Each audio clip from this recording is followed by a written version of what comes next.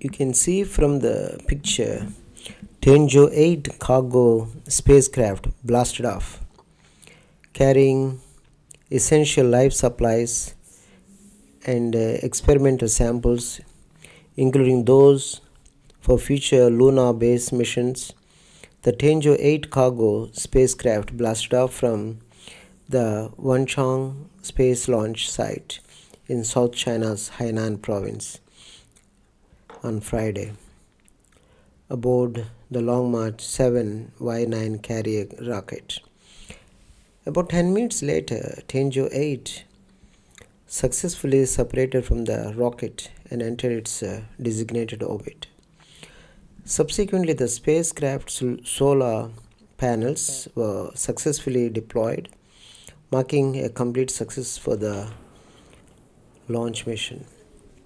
Tianzhou-8 is loaded with supplies for taikonauts in orbit stay, propellant, experimental devices, and other materials. It also delivered New Year gifts for Tianzhou-9 crew in celebration of Year of Snake.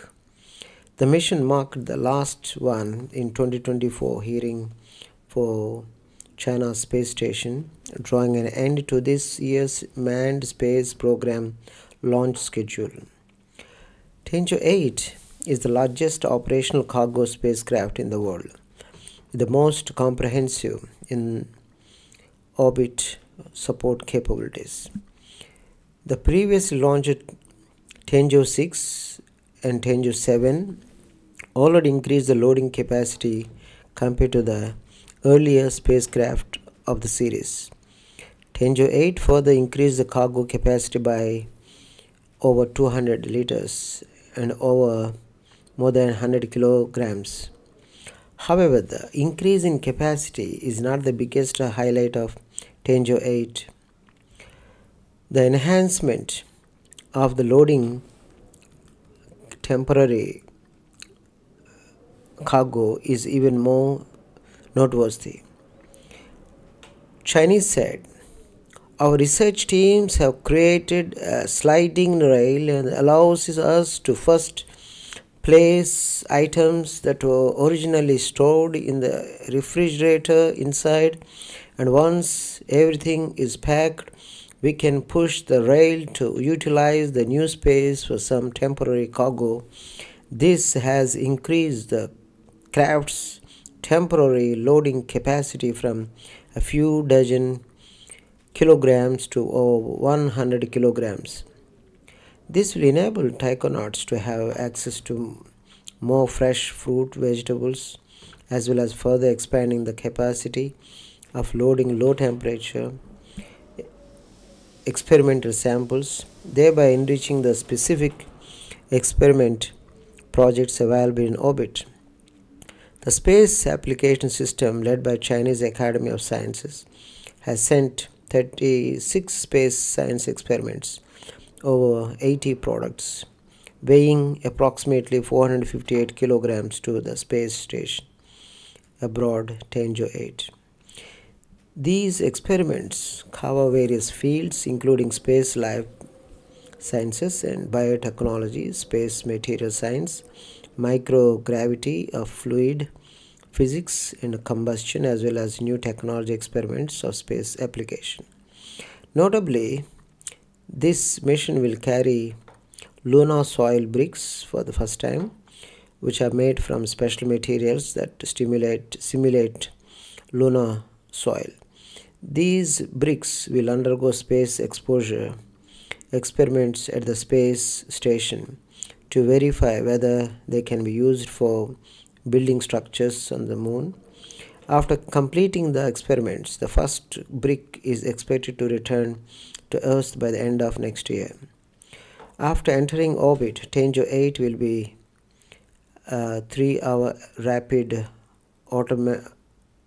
autonomous rendezvous and docking approach and connect with China's Tianzhou space station at the aft port of the core module, forming an integrated structure.